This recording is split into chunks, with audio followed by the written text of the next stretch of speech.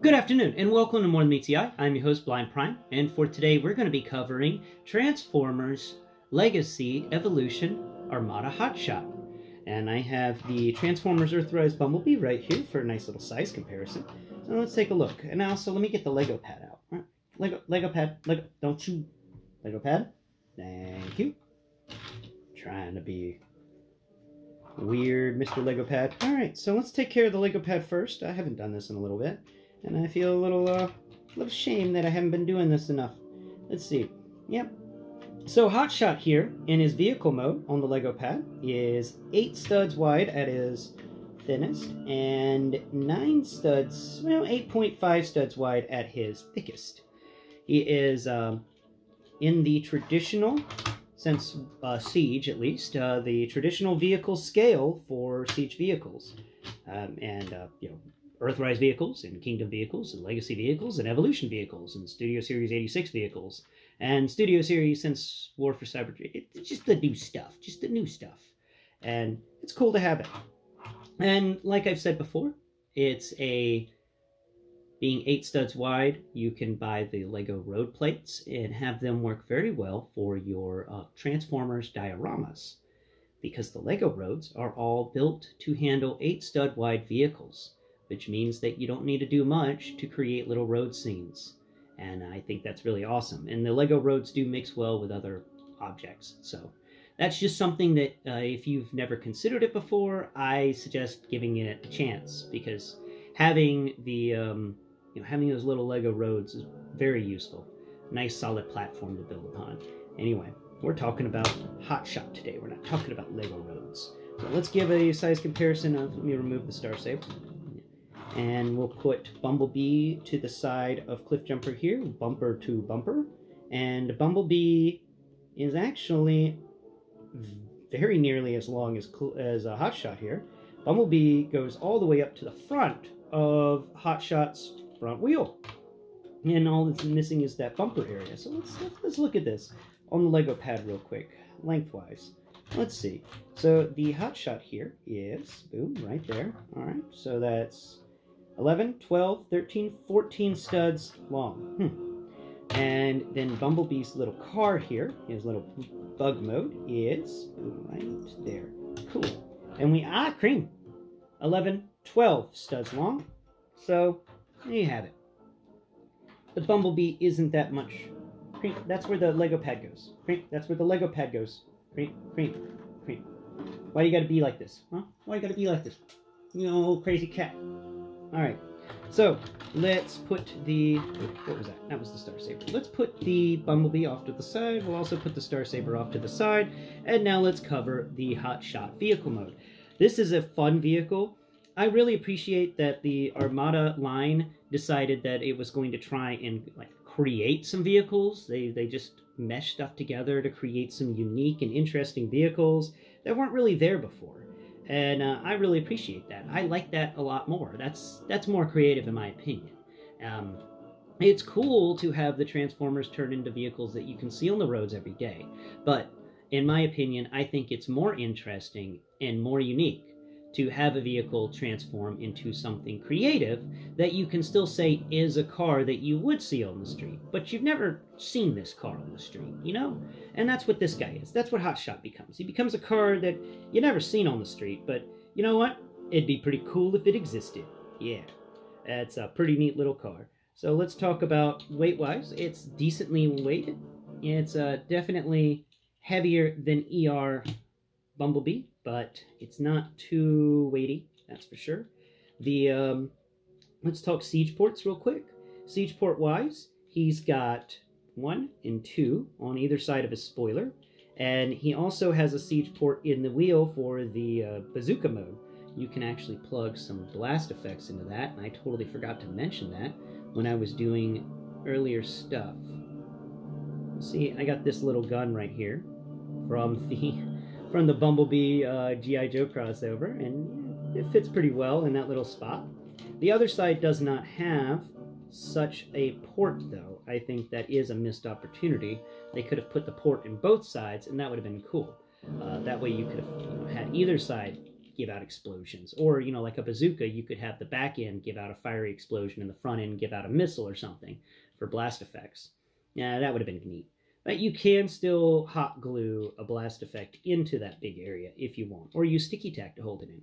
So that's the amount of siege ports. There's really not that many for this vehicle mode. There is one siege peg on the back end here, but it's in a weird position and it's very hard to get anything to fit there.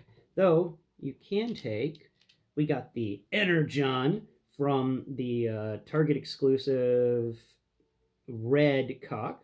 There you go. Yeah, you can put the Energon pillar right there. Now he's got like an antenna or something. You can use it to drive him around. Yeah, hey, that works out well. You can do wheelies with that. Nice. Just set that off to the side. So, it rolls very well, like cars should. It's got a neat engine on the front. And we'll talk about the sculpt work and molding right now. And, so at the very front, we got a nice little grille. It's sculpted decently well. And we've got a hood that's decent as well. There's no sort of emblems. I do miss that. I think it'd be cool if they put on like a little fake emblem or something. Something that you could actually feel with texture, like an Autobot symbol on the hood or something like that. That'd been cool. You got little headlights sculpted in there on either side. He's a decent little racer. And he's got this really crazy engine that's poking out the top of his hood. It's got these two little guns on the end of it. I think this guy's an aggressive vehicle. That's why I think he's a mixer of Hotshot, Cliff Jumper, and Bumblebee. You know, he's aggressive, but he's also friendly. You come over here to the sides. We got these nice little door sculpts. Neat little feature about these doors is that you can, I think, actually open them. Let's see. Not nuts. It's in there in the transformation. But you can move things around to actually like slightly untransform this guy to get those doors out. So you can have a scene of like the door opening. But there's nothing on the inside to make it look like the inside of a car. So be aware of that. And come down here. The back of the vehicle does extend out just a bit more than the front. Just a bit. Like 0.5 worth of a stud. And you get some nice little textures going on there. I do say that the hubcaps on the front of the vehicle are really nice. I do appreciate both of those hubcaps. On the back, this one that you can't fit anything in is okay, but then this one that you do fit stuff in, I don't really like it so much. I like the fact that I can plug some siege effects into it, you know, some guns and maybe blast effects, but it also has a texture of one of those. It feels sloppy. That's all. But then again, that's just it. Now, I do think it's pretty neat that they actually went ahead and textured the wheels. That was a cool feature that was barely noticeable. And it is neat that the front wheels are very thin and the back wheels are very thick, showcasing more of this roadster-style attitude that he has. He's a rear-wheel drive car that does a lot of oomph, that's for sure. Now, we've got nice little sleek lines everywhere. This is a very smooth lined vehicle. I do like the windshield. I think it's just such a nice little vehicle. It's even got those little slatted bits on its back windshield, but not all the way across its back windshield. Like they missed the texturing at the top of the back windshield. That's a bit weird. It may be colored differently, but there's still no slats in what I would expect to be the back windshield. There are some down the backs of it though. It's very odd, very weird.